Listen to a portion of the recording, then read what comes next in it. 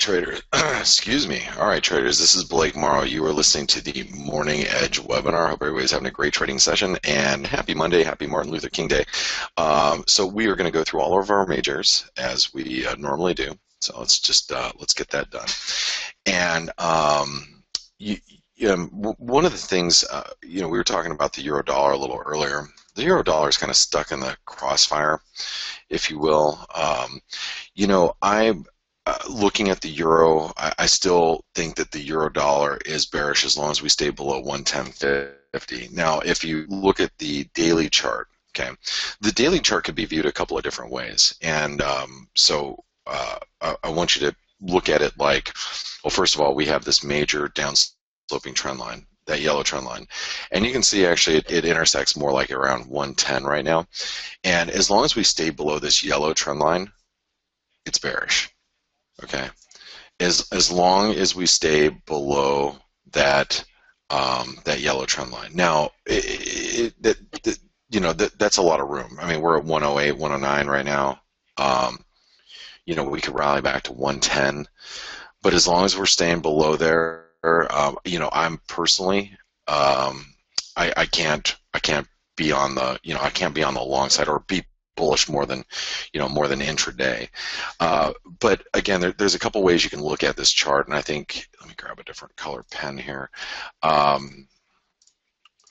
We still have the flag pattern too. So, and this is, I'm freehanding this, so just bear with me because I'm just going to delete it after I'm done.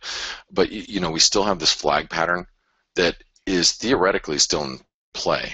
All right, and by the way, this flag pattern points to like 80 cents. Okay, it's 80 something, or I forget what the actual target is. But regardless, what we're doing is we've turned this flag into more of like a, now it's a pennant, which gives us the same result. It doesn't really matter, how you look at it. It still gives you, eventually a bearish breakdown, and you'll still look at it from the pole that you see here.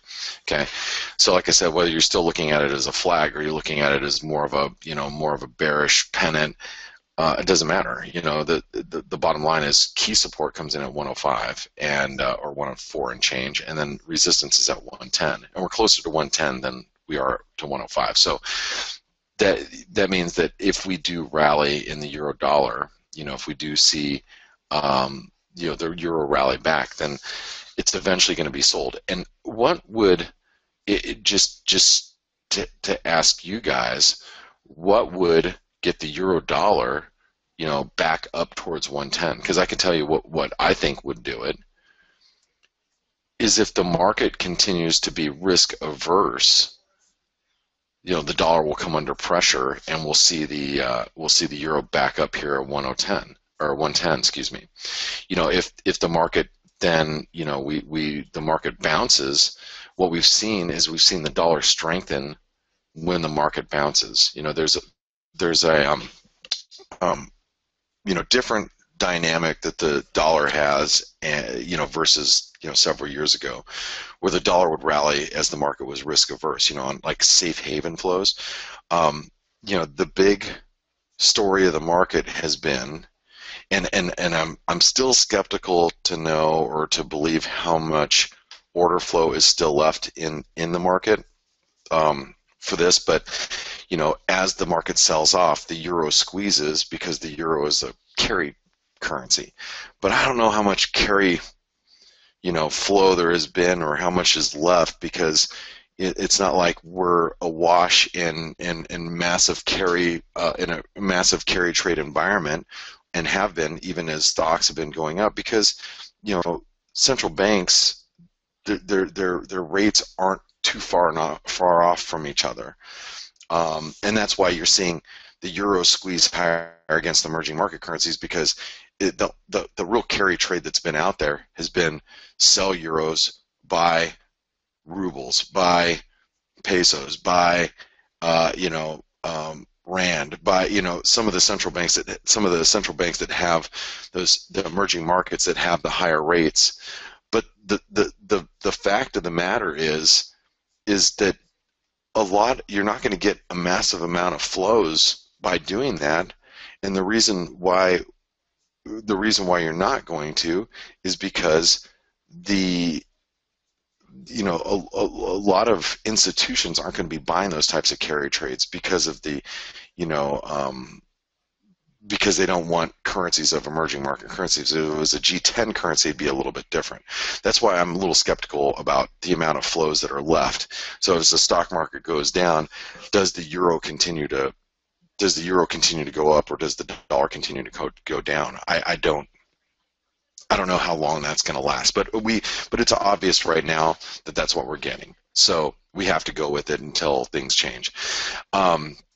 So right now, again, a rally, towards resistance. You can see how we kind of push right up here to 107 or 109.70, 109.80. You can see that support probably come in right through here. I would venture to guess. Okay, let's go over to the hourly chart. Let's kind of see where we're at.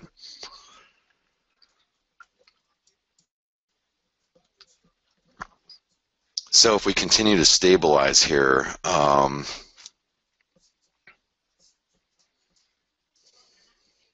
going to grab this trend line here.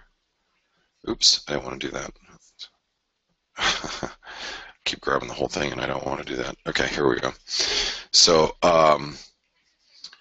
this looks doable at this point, like a move down to 108.50, maybe down to that spike low right there. And I'd venture to guess that that's near a 78% retracement of this move. Pretty damn close, right? Right here, 108.66, so 108.60. So that's going to offer us some support today, and it's probably going to be pretty good support. Because if you're like, if you feel that, if you feel the market's going to be risk averse, like today's just kind of a pause between like a resumption of what we saw last week, which, like I said, I think that's I said that earlier when Paul was here. I think that's a big risk. I think a big risk is we're just stabilizing right now, but we're going to wake up tomorrow morning and, risk aversion is going to be, a lot stronger. If that's the case, and you believe that to be the case, you might want to be looking to buy the euro when it gets down to here. I mean, because this is, from a risk-reward perspective, this is, you can, buy the euro here, put your stops below 108.50 or 108.40. You only risk, 20 or 30 pips, for a move back up to 109.50 or even higher. All right. So that to me is, in my opinion, a potential trade today if you guys are looking for stuff to do today. And then I believe that obviously this resistance up here is going to be key on the way back up. So 109.50, you can really just mark it up at like 109.65, 109.70. Okay, if we make it all the way up there, but that's pretty far away.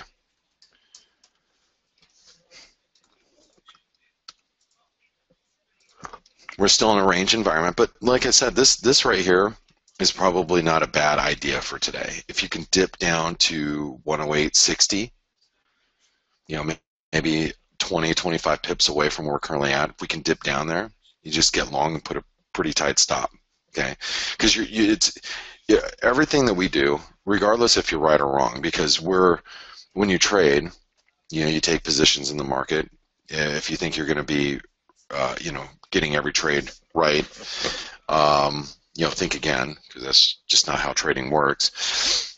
But the thing that we can control, because we can't control our gains and losses, but we can control our risk. So to a certain extent, obviously, you can't account for gaps. Like you buy it here, and the next thing you know, the ECB does launches another round of quantitative easing while you're in a trade. Then the euro's trading down at 107.50 before you get stopped out. That's obviously can happen, but most, 99% of the time you can control your risk to a good degree. So, if we're down here at the 108.60 level and you get long, you put in a 30 pip stop, that is your risk. It's a decent risk considering what the reward could be. If you bought it at 108.60 and you're just looking for a bounce back to 109.50, you're risking 30 pips to make 90 pips. it's a good risk reward. And like I said, I think that's a decent trade setup for today. And then obviously if you break below like 108.50 and you get a nice solid break below there, then that opens the door for a move back down to like 107.50, or maybe 107 over the course of the next couple of days. All right, just some food for thought of things to do today, while the market is fairly slow. Okay, so here's the cable. Now, the pound. You have to go all the way back to 2010 here. Okay, 2010. Support being 142.20, 142.26. Okay, we went as low as 142.50, right? 142.47. I mean, huge support down here. It looks vulnerable, if you ask me. It really does.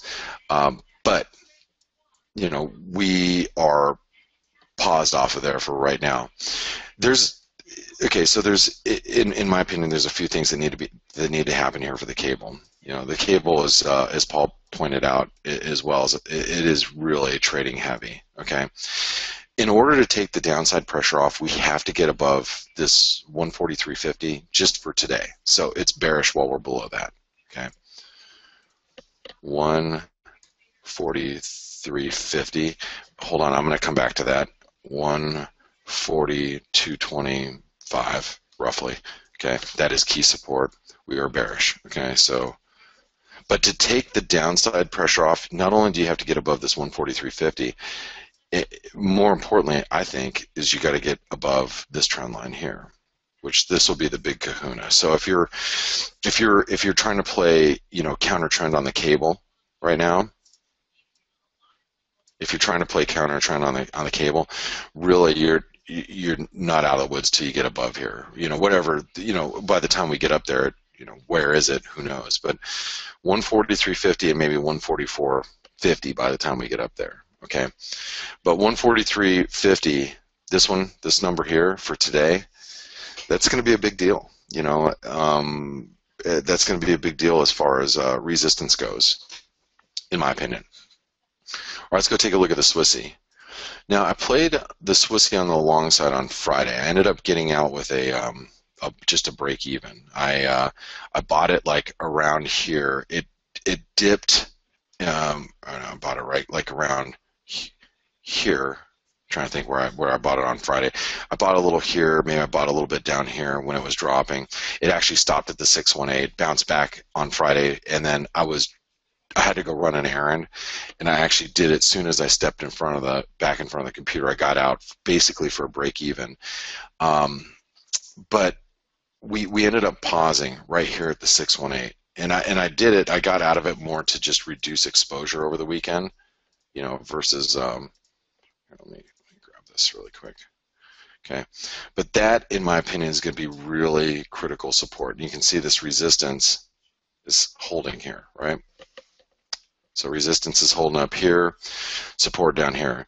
So any move down to 109.60, I think I'm going to try to take advantage of it the next time we get down here. So if we get down here again, like let's say over the next 24 hours, I'm going to try to take advantage of that if we do. Okay, so 109.65.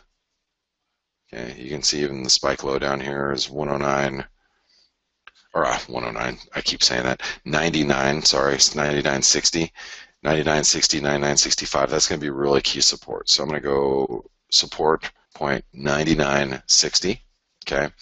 Resistance, I think that resistance is going to be good for today. Now, I'm not a big advocate of shorting the Swissy. You guys know that. And the reason why I'm not a big advocate of shorting the Swiss franc is because the Swiss National Bank has, their rate at -3/4 basis points. So I'd rather buy short Swiss francs on dips, short Swiss francs on rallies, buy Swiss pairs on dips. Try to get that all out the same way. So in other words, I'd rather be a buyer than shorting it. I don't like being on the short side of these Swiss pairs. Okay, I just don't. So anyway, the resistance here is going to be at 1.007, whatever, 2. Okay, so I'll just write that down. 1.0070 is resistance, and we're in a range. All right. Okay, let's take a look at, just get situated here. Let's go to the dollar yen.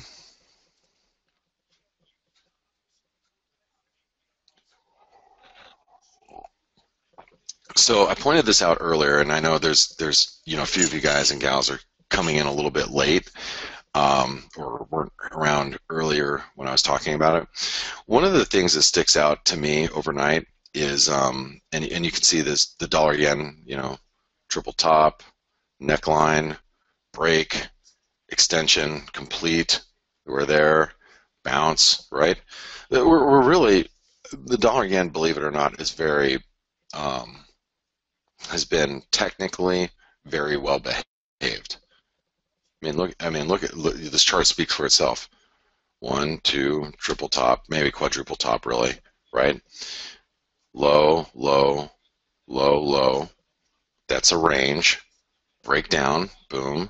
Range extension, right? Range extension. Perfect range. I know we've had our charts drawn for a long time, but perfect range extension hits a low there, hits another low. Okay, so you can copy, paste. We had another low right here. Perfect. All right, now we're bouncing. But the standout, the reason why I think this is such an important chart that we're looking at is because if you look at the equity markets, where here's the E-mini futures, okay, let's go over to an hourly, okay. You'll notice the E-mini futures, we hit a new trend low, and the dollar yen, I guess arguably did by, what, 10 pips? But the S&P, and let me undo that really quick.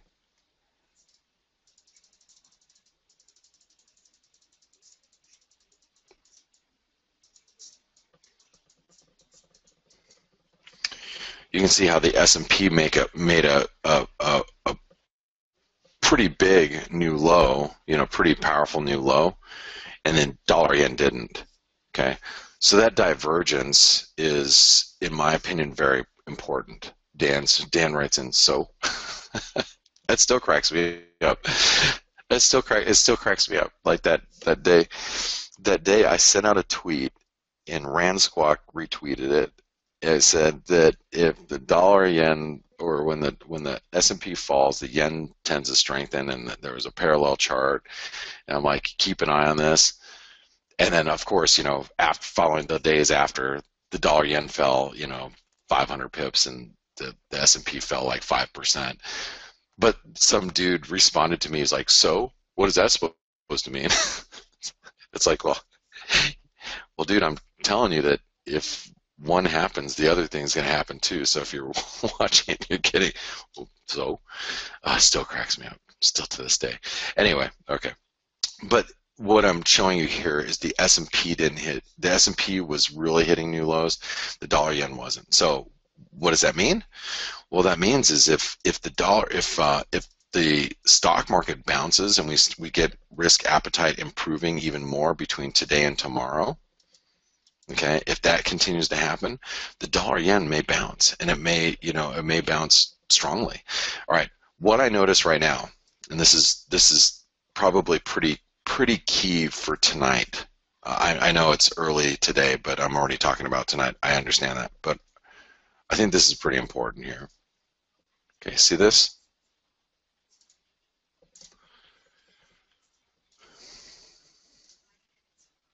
Venture to guess is about a 50% retracement, right? Pretty damn close. Okay, and you can even go, well, maybe it's from the high. All right, it is 50% retracement from the high. Okay, we're knocking our head up against what I think is decent resistance. If we can get above 117.50, that's going to be a good indication that risk appetite's continuing to improve. Now, if that's the case, okay, hold on, let me write this down. 117.50. And by the way, we are bearish. It's just, you know, we look like we're going to bounce near term. You know, it looks like we're going to bounce near term, but it's still, you know, got this big head and shoulder pattern. You can see it. Shoulder, head, shoulder. I think we're on the neckline right now. We might flutter around here for a little bit before actually having the next breakdown. But here's the thing. If we can get above 117.50, I mean, you got it. For those of you guys that can trade like the peso, maybe you start buying a little bit of pesos. You know, for those of you that can trade the South African rand, maybe you start buying a little rand. You know, if you can trade the ruble, maybe you might short a little dollar ruble, you know, and buy a little ruble. You know, you can also sell some yen, buy dollars, you know, or maybe buy some Aussie yen or New Zealand yen. There's a few things that I think we could do if risk appetite continues to improve. Now, do I think we're going very far? No, I would be surprised, frankly. I'd be surprised if we bounce and here, let me remove some of this stuff. Okay, I'd be very surprised if we bounced and we took out these highs here. Like I could see us bouncing a little bit in the dollar yen, maybe bouncing back to 118, and then, you know, tomorrow's turnaround Tuesday. You know, risk appetite's improving tonight, tomorrow, and then, you know, tomorrow afternoon we just start slumping again. I think that's possible. But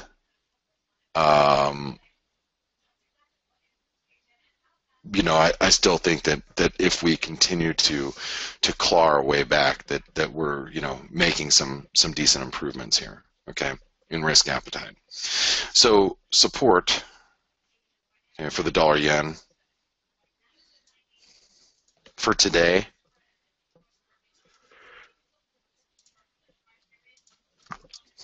looks to be right here, right?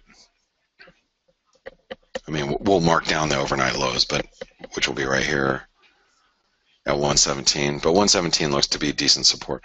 You know, if you want to for today, you know, if you can dip back down to 117, maybe buying it down here. That I think that's, you know, not a bad.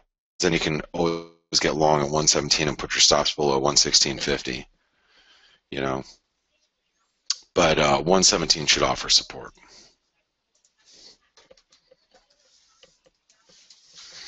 All right, let's take. I'm doing this slow and I'm taking our time because it's pretty slow out there. Let's talk about the Canadian really quick. Okay, so the dollar Canadian, my high is above 146. That's where my stops are at too. Well, they're higher than where they're at here, but I'm not going to put my stops right at 146. It's silly. But I guess pre-market. From what I'm hearing, pre-market, we traded, you know, up like 146.50 and stuff like that. Glad we didn't open up there because I would have been stopped out. Anyway, but I looked just to double check. I went over to TradingView, okay, and see what, you know, they marked up here at, you know, via FXCM, and the same thing. You know, the high here is at 146. I bet if you go to a different data feed, you might see something a little different. That's 146 here. That's not it, the fixing rate. But anyway, I heard pre-market we were trading a little higher. Okay, but what I did notice with the dollar Canadian is this. Okay, and let me get rid of some of these that are, this is because this is all relevant now. All right. We are trading around 145. We're off 100 pips from the highs, and you know, we have the ABC equals CD. By the way, this is the same as this, right? AB equals CD. A little overshoot, which, you know, makes sense. If you have pre-market activity trading up to 146, and this is a bit of a shooting star, regardless, it's a pretty big red candle. So if we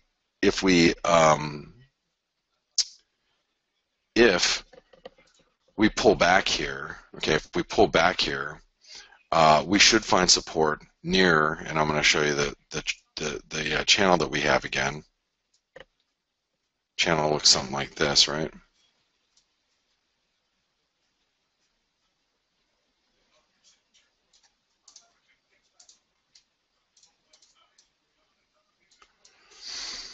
So we should have some support as we drop down towards 144. 144 is going to be big support, okay? So, and actually the low from Friday, which comes in at 144.20, is probably going to be more specific support, okay? So 144.20.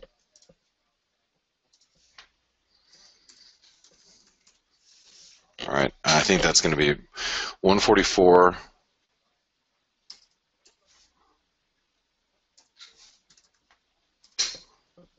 Pretty key support, and then resistance now is at 146, and it's still in a very bullish trend. You know, like I said, I'm trading counter trend, which, you know, I'm just taking small positions. I did add to it a little bit on Friday. My cost average is at 143.51 right now, and I don't know if I'm going to add any more. I'd rather start looking at other Canadian pairs to take advantage of, like, you know, maybe shorting the Aussie Canadian, New Zealand Canadian, things like that. Euro Canadian, I stepped in front of a little bit on Friday, which, you know, I'm up 35 pips right now, which is, you know, it's not a lot, but, you know, that's you know, that's as far as my exposure goes. I don't want to get too aggressive with the Canadian just yet, because I'm not really 100% convinced that crude oil is ready to turn. Okay, so anyway, okay, so here's your bias chart. We're gonna, when we come back, we're gonna do the Aussie Kiwi dollar index. We're gonna look at, you know, some of the exotic currencies, and we'll look at the Nordic currencies as well. So don't go anywhere. I'll be back in a few moments, and happy Martin Luther King Day for you. Be right back. All right, traders, this is Blake Morrow. You are listening to the Morning Edge webinar. I'm going to welcome you all back. So let's continue on with the Kiwi and the Aussie, both of which that are, well, the Australian dollar is a bit up a little bit better than the Kiwi dollar. Now, also keep in mind that we do have China GDP later tonight. So that will be that and industrial production, fixed asset investment. You know, we have a press conference out of China, so that's all coming out this evening, later tonight. It will be a market mover, especially if you're you know, trading Australian dollars, if you're trading, you know, Kiwi dollars, if you're trading risk appetite. You know, so tonight's data is going to be pretty important. From what I'm looking at on CNBC, I just glanced up. It looked like all the European markets have slipped into negative territory for the day. We'll look at those a little bit later, obviously. But let's get into the Aussie. So the Aussie dollar, the thing that worries me the most about the Aussie is that we closed in breakdown territory. This is concerning. All right, you'll notice that on Friday, and let's delete these fibs here really quick. Let's get rid of that. Let's get rid of that. Let's get rid of that. I can put all those back up. Friday, we closed in breakdown territory, okay? That, to me, was pretty concerning. Now, we are bouncing this morning. You know, we're bouncing a little bit, but you'll notice that this zone, we had this drawn out as a zone from, you remember, all the last 2 weeks, this whole, you know, yellow thing, okay? That zone is, you know, just as much as it was support on the way down, because remember, we've had it down here for a while, you know, since we were about like right here. I said, oh, this is going to be a big zone, buy zone, right? Support. We hit it, came close again, stopped again, and then finally broke through it. Now we can't get back above it. So what that means is this resistance here is very important for tonight, okay? Right here. That's 69.25, 69.27.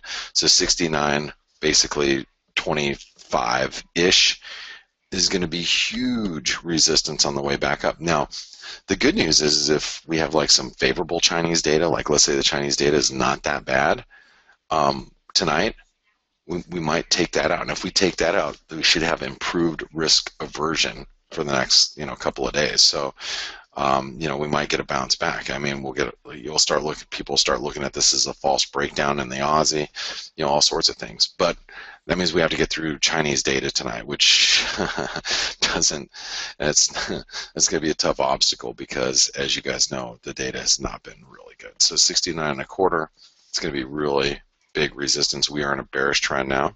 Okay. And then support will be the lows from Friday, which will be 68.26, which is 68.25.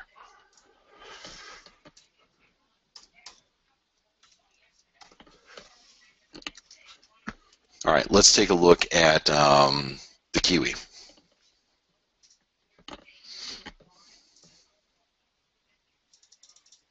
So here's the Kiwi dollar, and the Kiwi, we held this support. Well, I mean, I say we held it, but the Kiwi's not in breakdown territory yet. I mean, we haven't gotten down to the 62, 62, 61 cent range yet. We're still, trying to hold above this 64.25 that we'd been writing down. We spiked below that on Friday, popped back up. We're still holding above it right now, and so I would say whatever the low is here from Friday, which is 63.80, it's pretty important support. Okay.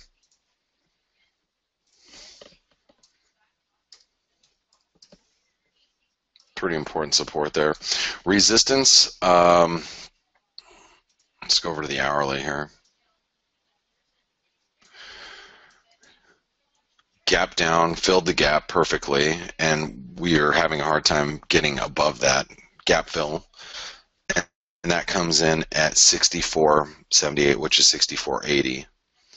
So I think like China, like the Aussie dollar, same, very similar. If the Aussie dollar can get above 69.25, that we wrote down, 69.25, and the Kiwi can get above 64.80, that'd be pretty bullish for the currency pair.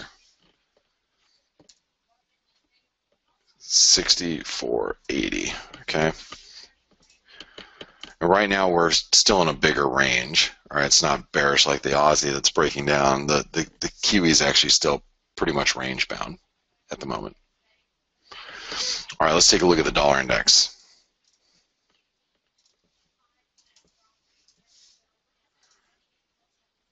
Here's the dollar index, and still confined by this triangle. We wrote this down on Friday, and we popped below the lower end of the triangle briefly, and then right back up. So you can see the dollar's very well confined here. I guess my assumption is we're going to continue to hold this, right?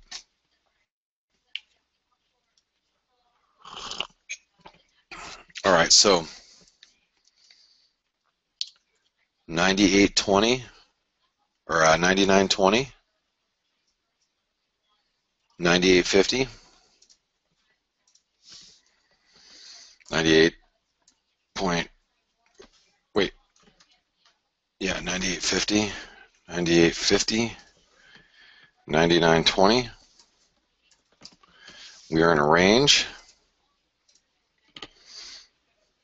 and you can see it's just very, very well confined. We had drawn out this triangle for the last, probably since like last Wednesday or Thursday, and that has really held us very well. Okay, so until we can break, whether it's higher, we break higher, then we're going to be challenging those levels.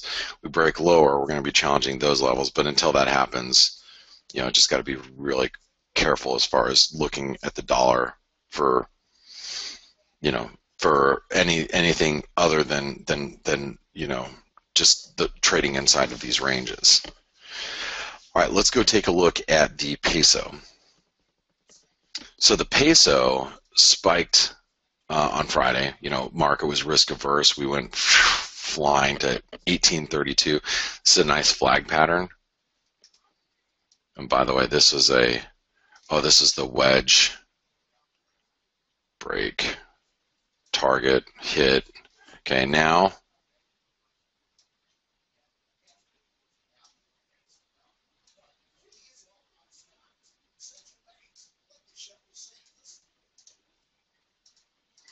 you know, because we're in uncharted territory. By the way, the U.S. dollar Mexican peso, if you did not know this, it's hitting historic lows, like historic lows. Like the peso has never been cheaper, type of thing. All right. So you can see we're flag patterning here, which means that the next extension could take us to 1860. Market gets a little risk averse, and we're going to be right back up here. So resistance is 1832. Support is 1815. And it's bullish.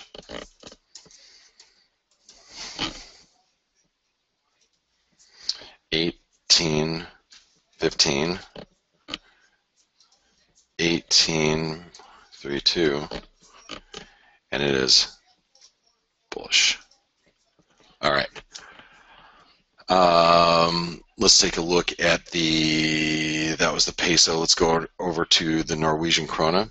Now, the Norwegian krone is still very similar to you know, well, the U.S. dollar Norwegian krone it's rallying back right now, and it rallied sharply in Asian trade because of, you know, crude gap down to 28.30. Okay, then we pulled back, and now it's bouncing back a little bit, but crude's also pulling back, if you guys haven't noticed. Okay, so the U.S. dollar Norwegian krone, it still has that divergence, though. It really does. But you can see here, this 890 is probably going to be a pretty big deal, maybe 891. But we're still diverging. Like I said, you know, crude oil continues to hit new lows like it did last night, and the Norwegian krone isn't above 9. So it's still divergent. Okay, it's still divergent. Now it's looking fairly well bid right now, but and I do have a short position in the U.S. dollar Norwegian krone, and it's small. I don't mind. I'm just playing the divergence right now. And I don't want to add because I'm really not 100% sure about crude oil. Well, you're never 100% sure of anything, but I'm not very confident in crude's ability to turn around yet. Okay.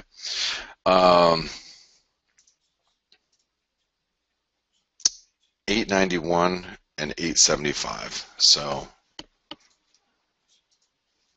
and it's still bullish.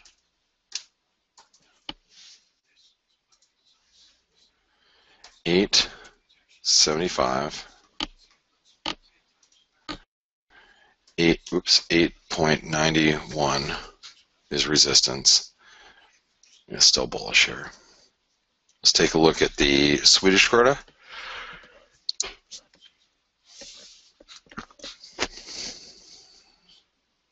Still inside of these ranges. Not a lot. There's just not a lot to do with the U.S. dollar Swedish krona at this point. Okay. Let's take a look at really quick USD or some of the other ones. South African Rand. Let's take a look at that.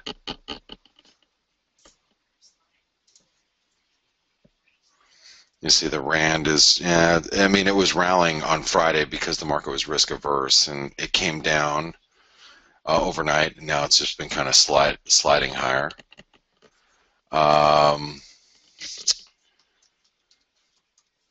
Take a look at the Turkish lira, just kind of sitting there. The ruble.